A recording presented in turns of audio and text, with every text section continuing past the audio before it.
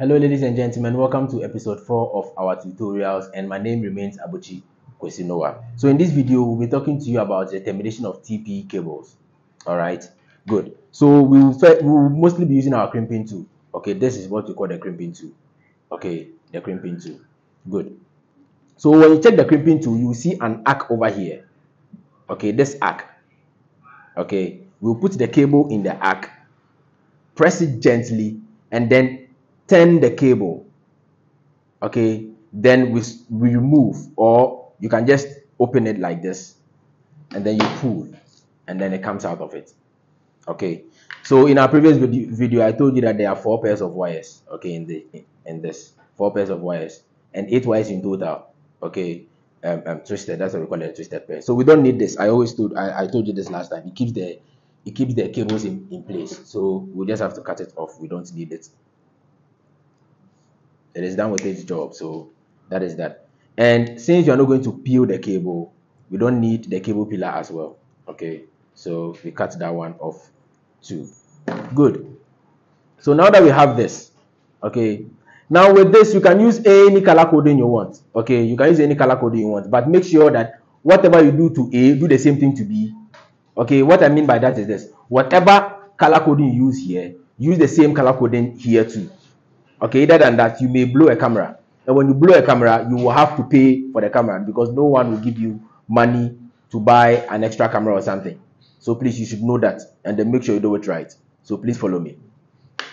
So I normally like to use this and then this for video, and then this for power. Okay, this is what I mean by that.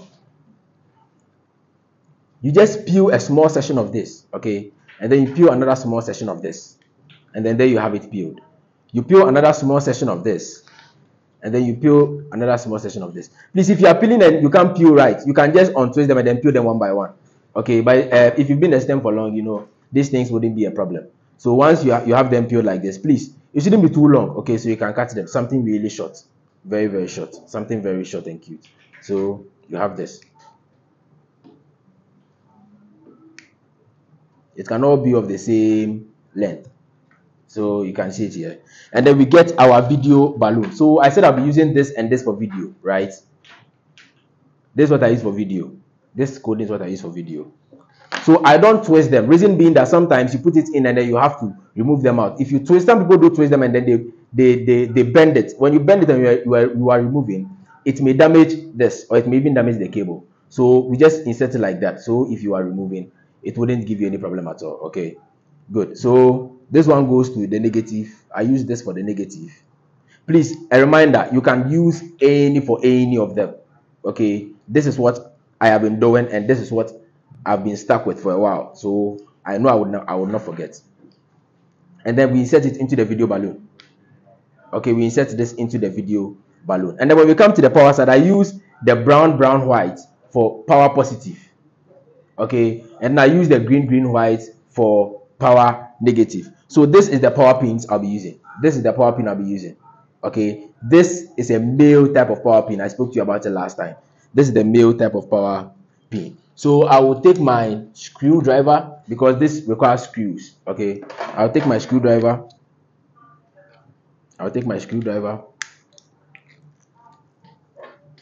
And I'll just have to unscrew this a bit. Okay, I'm unscrewing to get the hole here opened so I can insert the cable. So unscrewing is being done. Please don't forget, if you have any CCTV camera installation to be done for you, you can still contact us on our numbers displayed on the screen, and then we will be at your service 24/7. And for first timers, we have a free mobile view for you. We don't charge for mobile view for first timers. Now let's get back to what we were doing. So I give this for the positive. So you always see it on the positive and then the negative. Okay, so you know what you're doing. So I give this to the positive, to the power positive, and then I lock it by screwing. We lock by screwing. Okay, if it were to be the cable, if the power pin was to be the cable, the positive would be the red one, the red wire. Okay, but this is not the cable. So I love to use this one sometimes because, you know, with the cabled one, with the cabled power pins, okay, or the power connectors, you have to use a tape, okay, a black tape. And if you don't have a black tape, you know, what would you have to do? Because, you know, the positive and the negative don't have to come together, okay. It distorts the video. So normally I love to use this one. There's no tape required. Okay, good. So like I told you, whatever I do to A, you do the same thing to B. Okay, so you have to do the same thing to B. So you take your crimping tool along, you put it inside the hole or the arc, you twist a bit or turn, and then you remove, and there you have it. There you have it. So I believe you have tried this and you've gotten it right. So that is that. So we have to cut the ones we don't need. Earlier on we peel. Okay, see, I peeled and then this did not peel off. So, and please, when you are peeling, you peel gently, so you will not weaken the cable. Else when you weaken the cable, after you are done with the installation, the cable may break because this is copper. So if you are peeling, please, you don't press, because this is a cutter, it can cut it off. So if you are peeling, you peel with care. You peel with care. Good. So please, the color codings, like I said earlier on, you can use any of them. And the type, the colors, the names of the colors in my previous video, the last two videos I made in episode 2 actually, I untwisted them and then showed you the number of colors and then how the colors are called. So please do want to go and watch those videos. It will help you. All right. So like I said earlier on, these are too long. Okay, I don't need them. They are too long. So I cut them. Now, reason for which I cut them and I don't want them to be too long is this. When you look at this here, the whole of the cable actually entered into the balloon, into the video balloon. Okay, I don't want the copper wire to be showing here. Okay, that is the reason for which I actually love to do that. So it wouldn't show. Else, if anything should happen to it, it can break and then it would affect the whole footage. So I love to put this in, the whole of this inside.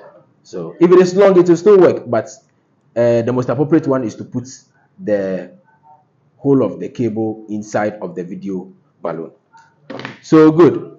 I told you it comes in pairs. So one for A, one for B. So like we said earlier on, now let's look at what we did here. We gave the orange white to positive, right? Good. Now let's come to this also. We give the orange white to positive as well. So we press. With some of the video balloons, you have to screw or unscrew. Okay, but with this one, you just press and then you insert. And then afterwards, you try to pull it out and you see that it's locked. And then the next one, blue, white for video negative. Blue, white for video negative. And then you try to point and you see it is locked as well. Good. You take another power pin. Okay. That is if you are using what we call the splitter. But in this case, you're not going to be using a splitter. We are going to be using the power supply itself. This. Okay. So, like I told you, when we came here, it was what? We gave the brown, white to positive. So when we come to the splitter here also,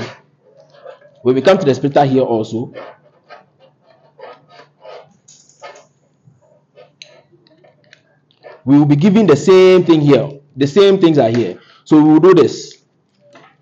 We will give this one to positive, right? So it starts with negative. So we can start with the negative over here. So the negative is here, as you can see. So we will just have to unscrew and then insert. Please, I always say make sure all of the cable enters. Okay, then now you can screw and then try to pull it out, and then you can see it went out. So it means I did not do it properly. That is the reason for which I always ask you to always try to pull it out to see if it comes out. Once it comes out, it means there is something wrong. So you put it inside gently and then you screw. Good. And then you try to pull it out, and then there you go. It is fixed. And then the positive, please, there's always here. So please always make sure you have a look at it. All right. And don't forget, when you buy anything you buy from a shop, please make sure to test it. Okay. The power supply comes with some kind of light here. So when you test it, when we turn it on, you will see that all the lights will come on, and it shows that all the ports are working. Okay. So that is that. You should note that as well.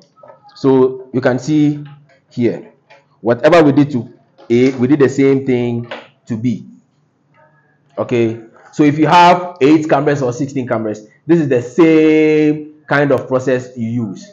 So this is one way of doing it. All right.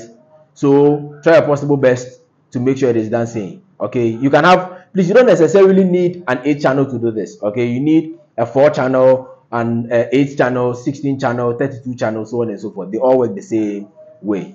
Thank you so much for watching our video, and then we hope to see you soon. Bye bye for now.